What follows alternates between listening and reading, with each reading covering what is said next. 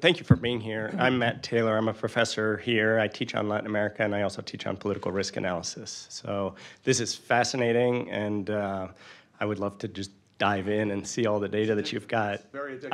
I bet. And I guess my questions are twofold, but they're related. The first is, what is the role of the country expert? What you've described here is sort of a lot of terrain analysis, what I would call, what is the underlying terrain? And you talked about exogenous shocks that would trigger risk.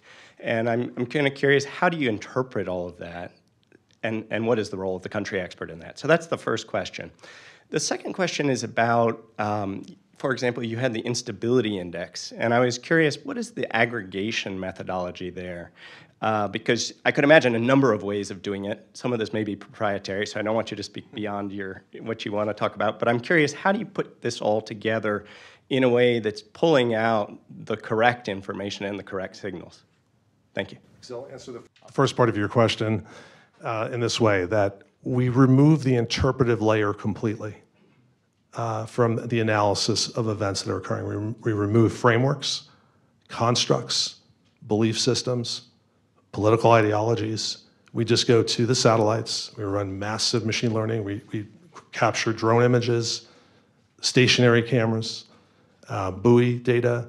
And then when we go to data that human beings manage, we use primary data sources. So we go to the most reliable primary data sources. And that's where experts are helpful as you go to different parts of the world.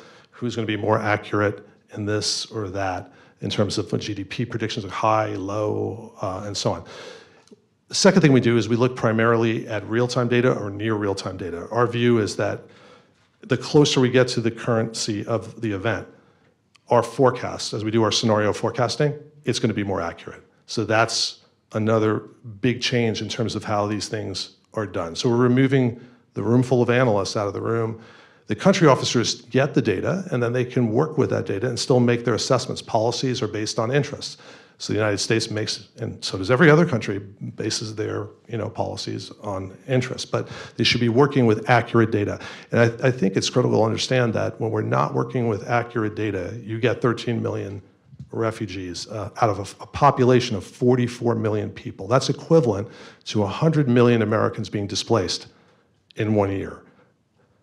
There's a lot of collateral damages. If the forecasts are wrong, the policies have collateral damage, and then we don't have moral outcomes. And we have to think about morality from the standpoint of outcomes. What's the most moral outcome as we develop our policies?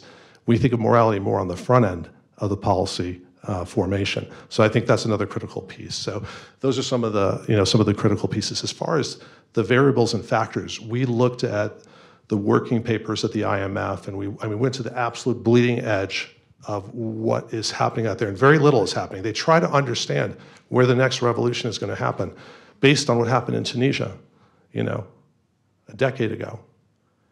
And they're not going to understand what's happening in Argentina or in Indonesia or some other country from that, because all these variables are different. And one thing I will say, when we see real-time data, this is an extraordinary thing. 3 seconds into the future, 5 seconds into the future, certain variables fall off. Other variables come into play, and they're all weighted differently every time. So there's only the next pattern. This idea that there's these historical patterns, it's just a device that gives us a certain degree of comfort.